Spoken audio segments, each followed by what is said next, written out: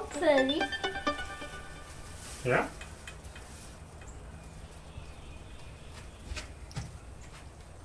And look at that saw. It is a saw. Look inside out. Check this out. I know this is an unexpected surprise. And what do you think, Maverick? Pretty and good, people. And it's pretty cool, isn't it? It's a Powermatic bandsaw.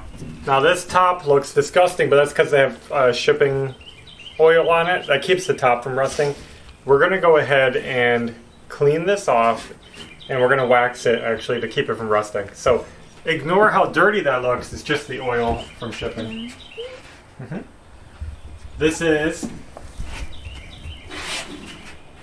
the 100-year anniversary edition. So beautiful. This machine has the, not that it matters, but it has the metallic black paint with the gold, and comes with a rolling base. Comes with everything you see here, the table extension, the fence.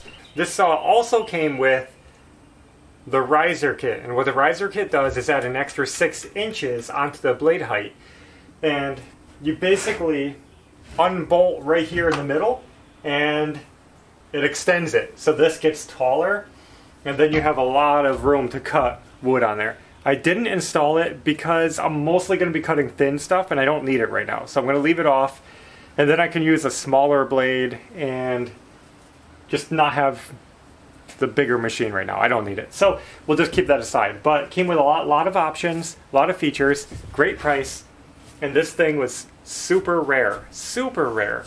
It took me a long time to find this, and I hunted it down because I wanted... The Powermatic machines are cool. They're kind of a yellow color. But I wanted this one, the 100-year anniversary. But they were sold out across the country. Couldn't find them. After calling around, I found one in a hardware store up in Ohio, and I had them ship it down to me. It's amazing. There was only like 4 left in the whole country that I could find, and that was the one that seemed like the easiest to get because they had it set. They had shipping capabilities. So I got my Powermatic 100-year bandsaw. Bandsaw is going to be so handy for doing a lot of things. You can do woodworking down here where you can cut curves and shapes out of wood, and easier than a jigsaw because the blade stays totally straight and you can move the wood.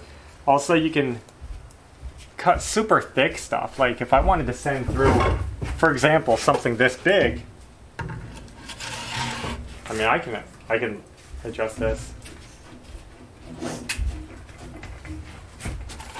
I could literally cut this 2x6 on its edge if I wanted to, and I wanted to rip it thinner in one pass. And you can do all kinds of really cool stuff like that you can't really do easily with a table saw.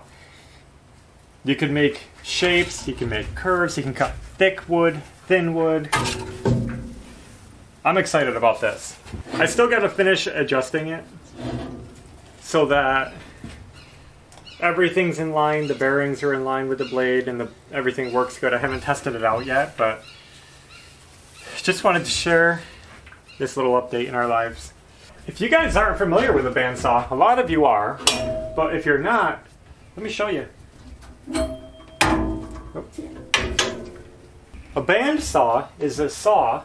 You can see these big wheels down here, and there's actually one continuous blade that goes around both those big wheels. And those wheels turn, and it just keeps the saw running in a loop. So it's a continuous cutting motion. It's not up and down, it's just singular motion. That makes cutting really stable, really easy, and gives you a lot of blade to work with. You can see how that works. And that's how you replace the blade in here. You just release the tension, pop it off, and do your thing.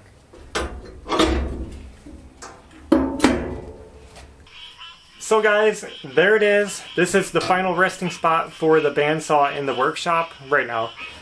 Now, I would love to get dust collection hooked up to it. This thing requires a large dust collection system, and I'm not going to have a big system. So I don't know if it's going to be suitable. We'll see what we can do with it. I bought this for a couple of reasons. We want to use it for the house. We're going to be showing you some really cool features that we're going to be doing with this, and also other future things that are in the works. I hope you guys enjoyed watching me put this thing together and seeing it in the workshop, which we're still working on, still trying to get it all wrapped up together. And while I was getting that, I might have splurged a little and got something else.